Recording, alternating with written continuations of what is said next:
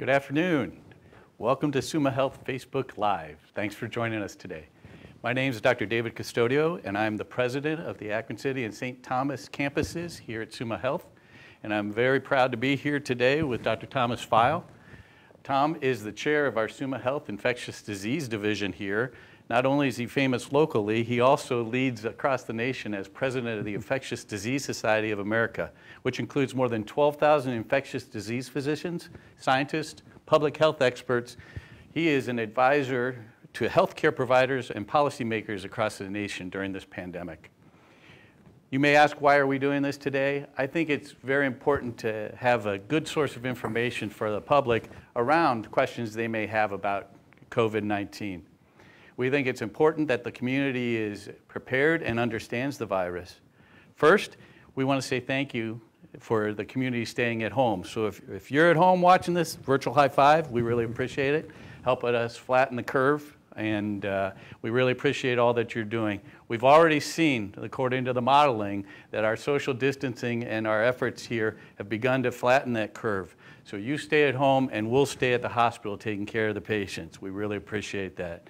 And speaking of that, I want to thank healthcare workers here at Summa, in the region, our state, our country, and all over the world who are out there on the front line providing care for our patients that require it.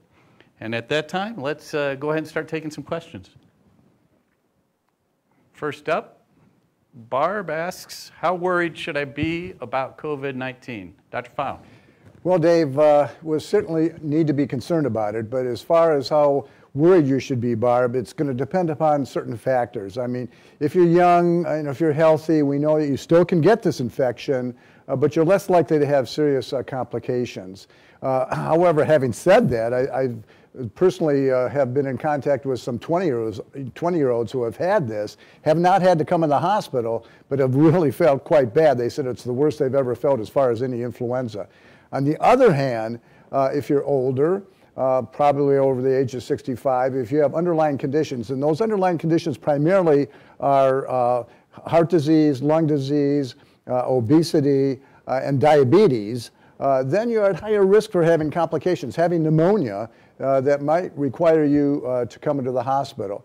But let me say this, and David's already mentioned that, there's a way that you can reduce that worry, that you can reduce that concern, and that is, follow the good practices that David mentioned. That is, stay at home, social distancing, so that if you're in home and you're around people, try to stay 6 feet away, and wash your hands. This is very important. Wash your hands and try to avoid touching your face. If you do all that, the worry should be less. Great, thanks, Tom. Laura is asking, if someone is sick and is quarantined, do bed sheets, clothing, and the like need to be washed daily, Dr. Feil? Well, that would be good. We do know that if you are sick and you're shedding this virus can land on surfaces, and including sheets, although we don't know exactly how long they would be there. But the CDC does recommend that we should either disinfect or wash these items frequently, and certainly daily would be great. I mean, it also includes sanitizing surfaces like desktops or doorknobs, even phones that are going to be highly used or touched by different people. We should probably sanitize these at least daily. And you can use just regular household disinfectant, or even soap and water is very effective. Great, thank you. Another viewer is asking, Sandra says, if I need to go to the store, should I wear a mask? That's a very good question, and that's a very hot topic right now. You may have seen that in the media, certain hot spots or areas like New York, the local health departments are recommending that when people go out that they should wear some type of barrier, maybe a handmade mask or even a bandana. We're certainly not recommending that you wear the types of surgical masks that we need in the hospital, because we need those to protect our healthcare workforce as we take care of patients.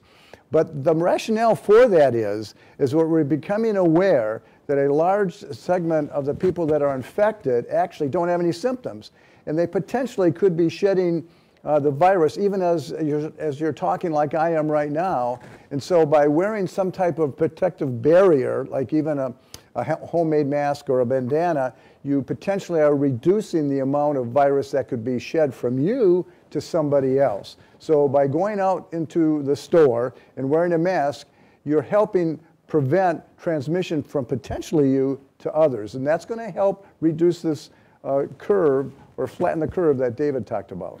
Yes, and Tom, if I may ask, you know, the mask is great while you're out there, but it really is to keep you from shedding virus. Right. But it doesn't make you a superhero or immune, right? So if you're out at the grocery store, you should be avoiding touching your face and all those things. It's still important that you practice that. Yeah, absolutely. It does not diminish the importance of social distancing. That's still the most important aspect that you can do to prevent this. Thanks, Tom. Christine is asking, you know, there's a lot of talk about proteins and virus. She wants to know, is it actually a virus or is it a protein that she's reading on the internet? No, this is actually a virus. I mean, this is a virus. The coronavirus is actually a large family of viruses, mostly in animals, quite honestly. But we've seen this where some of these viruses can mutate, they change, they can evolve to be able to infect humans. They often go through an intermediate type of host, like some mammal. But this has happened before. We've seen this with SARS. Many of our viewers probably are aware of, 20 years ago. But I also want to make sure you're aware that, you know, there are a variety of coronaviruses that always have been circulating in the community.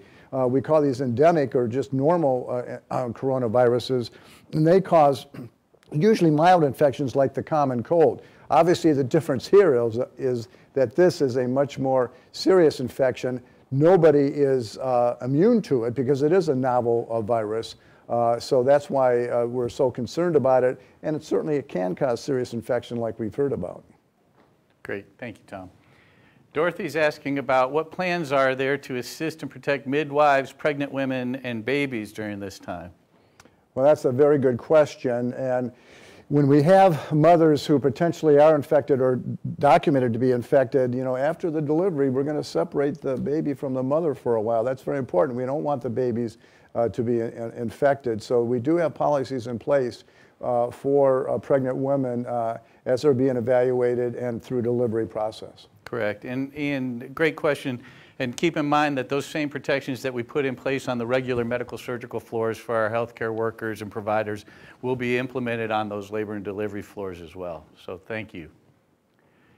Another question, is it more important to wear gloves or a mask when going out?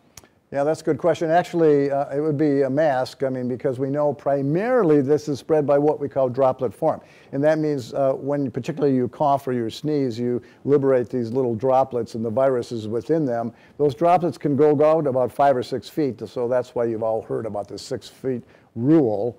So that's probably more important. But we do know that, when you cough or you sneeze, you can cough it into your hands and have it on your hands as well. But if you're wearing gloves, unless you change your gloves every time, it's not going to matter. What's more important is to wash your hands or to use the hand sanitizers very frequently because that will get rid of the virus if you do that.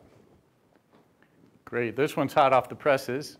There it is. Tracy's asking, should I wash and disinfect groceries when I bring them home? Well, you really don't have to do any extra washing with your groceries. With vegetables and fruits, it's always good to wash them when you get home for bacterial infections as well. But unless a lot of people are handling them and touching them, they shouldn't not be a high risk for acquiring the COVID virus from that way. Great. We have a viewer, Christine, is asking, if I have symptoms, where do I call? Well, that's a good question. We do have here at SUME a hotline, a COVID hotline that you can call and access. You can get a virtual screening as to what your symptoms are. If it is consistent with COVID, then you can be directed to another line where they can be more specific in asking questions. Most patients actually who have this infection can be treated just over the phone and at home. We don't want you necessarily, if you're not all that ill, to come to the emergency room because that would potentially overload the emergency room. But most patients we can treat symptomatically.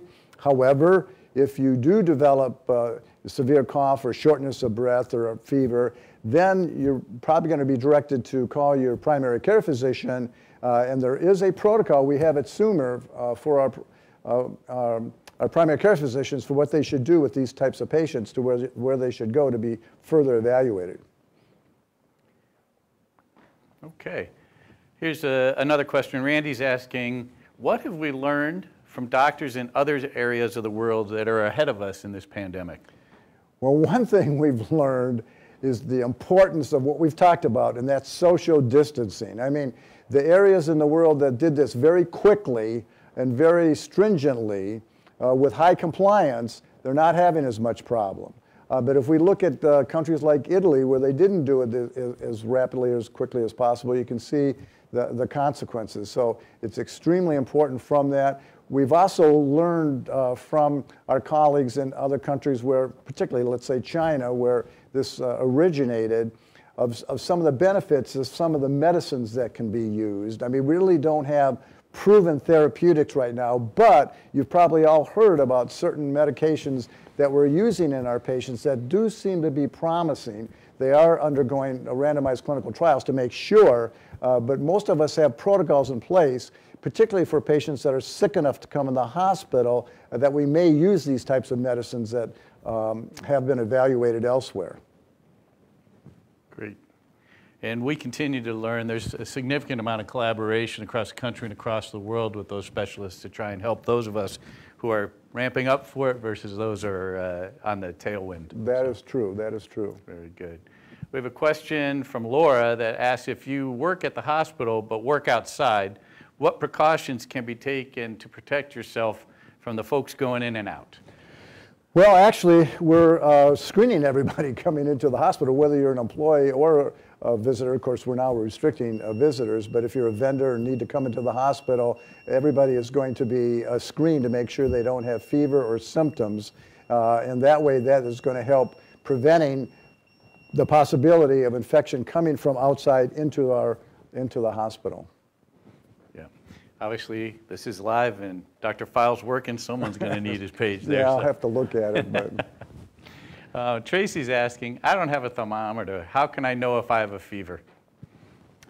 Well, you probably have some awareness if you feel feverish. I mean, if you feel hot for warms, you can touch your forehead. Does it feel hotter than normal? Are you sweating? Do you have chills? Those would be the types of manifestations that would occur if you actually had fever. But not every fever, Tom, would require someone to come in and get seen. You know, Right. it would prompt perhaps a call or a virtual visit that you discussed. Right. But it doesn't mean you immediately need to go seek attention at a healthcare facility or at the doctor's office. Certainly call and ask and check, but... Yeah, and remember, 80% of the people that get this infection have mild manifestations and certainly don't have to come to the hospital, certainly don't have to come to the emergency room. And we feel very comfortable just treating over the phone with the symptoms that you have, but you can take acetaminophen for a fever or, you know, some discomfort or other, that low amount can actually transmit the infection. From cardboard, similarly, it was 24 hours, but over about 2 or 3 hours, the amount dropped very quickly. And I say this because it is important that you know, we disinfect certain surfaces that might have high contact of a variety of people touching them, like doorknobs or keypads of computers. I mean, these probably should be disinfected after each use so that the next person coming can reduce acquiring them from that. But again, if we wash our hands and use hand sanitizers after we touch these, that should reduce that transmission as well. Great. Well, we've got a couple rolling in. Here's one. Can you bash some of the COVID-19 myths? For example, can I kill a virus by blowing a hairdryer into my face or gargling with salt water, or is it both, Tom? Well, first of all, if you didn't mind burning your face, I mean, you'd have to use your hair dryer because it takes about 30 minutes at a high heat to be able to kill it. And that's going to cause a significant burn on your face. So that's not going to be practical at all. And gargling in salt water is not necessarily going to prevent it. I think the most common myths that have been sent to me are, number one, this is just another flu, and why should be this? You know, we're overreacting, and that's not true. This is not just another flu. Remember, this is a new, novel infection, and we're all susceptible to it, and it can cause very serious disease, and the mortality rate is about 10 times higher than with flu. So it is important. This is not just overreacting to a flu-like illness. Secondly, the other myth that I commonly hear is, well, I'm young, it's not going to bother me. But it can, and we've certainly seen very serious disease, albeit not as common as in the older patient or the one with, or those with underlying conditions. But unfortunately, we've seen even some deaths in some young, healthy people, so that can happen. Plus, young, healthy people can give it to the older people, and that's extremely important. You need to be responsible if you're young and healthy and follow these social distancing policies just as much as anybody else, because you are the one potentially who are spreading it within the community if you don't follow those policies. Can't emphasize that enough. Just because you are young and healthy, you may transmit that to your loved ones or others, yeah. and we need to avoid that at all costs.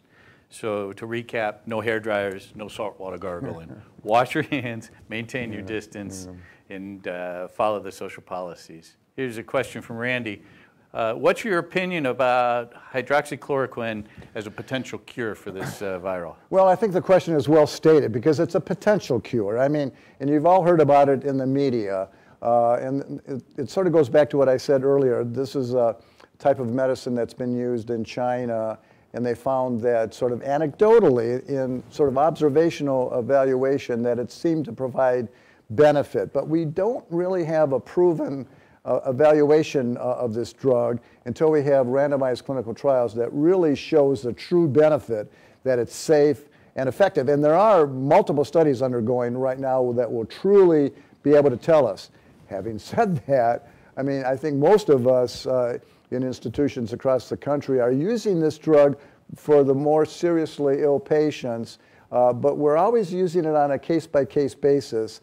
I mean, we always have to consider the benefits and the risks of the drug. This drug is not without side effects, and there are contraindications. And I would say about a third of the patients that we've even considered putting it on, there's been significant contraindications. And mainly, it's conditions of the heart that are of concern, whether we should use this drug or not. But I think clinical trials will definitely show the benefit. And of course, you've probably also heard of combining this with the common antibiotic azithromycin. But here again, we need the clinical trials to really show that this truly is a proven benefit.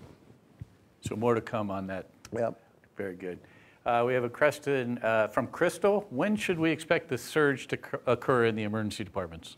Well, as you know, David, I mean, we've been following this in our incident command center, I mean, because we're trying to prepare for the need for increased devices and ventilators and protective equipment, et cetera, et cetera. And of course, the model that we've been following looks like it's going to be towards the end of this month. Yep. And we're just on the sort of the upslope, and it's a gradual upslope right now. I mean, we just started seeing patients about 2 weeks ago, and we're seeing, you know, patients come in daily, but we're not seeing a big surge. And we hope that that surge is really blunted, and it's really going to be help to be blunted if everybody follows this social distancing. But we're anticipating that our peak will be around the end of this month, so we still have some time here. Yeah, it'll ramp up before then, peak at the end of the month, and we've been following the models that the folks at the Ohio Department of Health have been utilizing. I can't stress enough how important it is that if we can blunt that upslope, as we're talking about, we can help mitigate the risks of overwhelming our healthcare system. We're doing all that we can to prepare for that, and as Dr. File alluded to, we are spending time every day planning to create the space, create the staff, and address those space concerns. And we know that there's going to be a big surge and a need for a lot of hospital beds and ICU beds. So that's what we've been doing on a regular basis to prepare, as well as the supplies that you've been hearing a lot. Someone's asking, Sandra, I believe it is it true that antibodies from the plasma from those who have recovered is being developed into a vaccine? Well, Sandra, there's actually two aspects there. I mean, you're probably aware that people have used convalescent plasma. That is, we take blood from patients who have recovered from the virus, and then you can administer it to patients who are ill with it, and that does help because that then provides antibodies to those patients that are already developed from patients who have already convalesced from it, and that's been shown to be beneficial. And you're probably aware that this is starting to be used in patients even in this country. That's not what is used for vaccines, though. Vaccines, what is being evaluated is you take part of the virus, a genetic part of the virus, and actually comprise a vaccine, and that part of the virus will induce an immune system. You're not actually giving the whole virus, you're just giving part of the sequence of the virus. That induces, however, an antibody to that part, which is protective as well. So that's two different concepts. So using convalescent plasma is one, and then the other is the vaccine. Now that vaccine, as you know, is going through clinical trials right now, but that takes a while to make sure that it's going to be safe and effective. And as we've heard, that's at least 12 to 18 months away before we'll have it for the general public. So we'll hope that our treatments develop and then the vaccine develops. So a related question to that one, once infected, are people immune, Dr. File? Well, we think that is the case. I mean, this is certainly the case for other respiratory infections. We don't know for sure, but I mean, that's the premise of using the convalescent plasma, that when you give the antibodies, which is the immune response to patients that are affected, that it will be beneficial, and on basis of small studies that has been shown to be true. In addition, there are animal studies that have shown that if you infect animals, they do develop an antibody, and then if you try to infect them again, they won't be infected. So I think there is evidence that there will be immunity after infection, and that's going to be important because when a certain percentage of the population are infected, this is a concept called herd immunity, and that means it's going to reduce the spread within a community because certain percent won't get it because they are already immune. Great.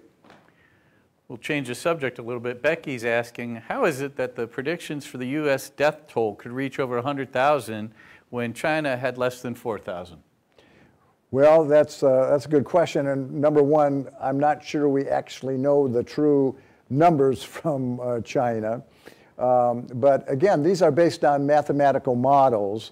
And we're hoping that by blunting that, that'll reduce that number. But and even the president said this is a sobering information, that I think we have to be realistic about this. And if we do social policies to reduce transmission, hopefully it'll be much less than that. Speaking of transmission, there's a question out there. Sue is asking, will there be a second wave of the infection in the fall? Well, this probably will be like other respiratory viruses, that in the fall they tend to come back. And like I said, we do have these other coronaviruses, these endemic coronaviruses that are circulating usually in the winter months, and they cause the common cold. I would not be surprised that we would see that. However, in the fall, we're certainly not going to see this big concern that we see now, because as I've already mentioned, there's probably going to be a certain segment of the population that will be infected during this stage of the infection, so they're going to be potentially immune to it. And I think we're going to have awareness of these antiviral medicines that will be proven one way or the other, and then shortly, hopefully, after the winter months next year, we'll have a vaccine available. Great. Well, we're running out of time. We have a question here. How do you think this virus will change the way we live and work when the pandemic is over? Yeah, that's a good question, because everybody wants to get back to business as usual, right? So I think we're probably not going to get back to truly business as usual. I think this is going to teach us that we still have to follow these good health practices to reduce spread of infection from person to person. And again, if you're sick, stay home, practice social distancing. Hand washing is going to be, I think, something that's going to be ingrained into our population that we need to continue to do to reduce infection spread of any type of virus or even bacteria from person to person. Hopefully some of these lessons learned will be better even when it's regular flu again, right, Tom? Absolutely, absolutely. Excellent. Well, we really appreciate you taking time to join us here at Summa Health's Facebook Live. I can't thank you enough for your time. Great questions today. Remember, it's still important that we practice social distancing, wash your hands, don't touch your face. If you're sick, stay at home. So I want you all to be safe. Stay home, like I said, so we can stay here and work for you. And thank you so much.